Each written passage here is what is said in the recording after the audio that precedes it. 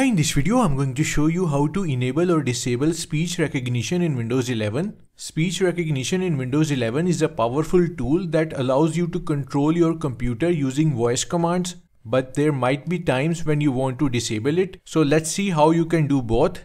First, click on the Start menu icon and then click on Settings.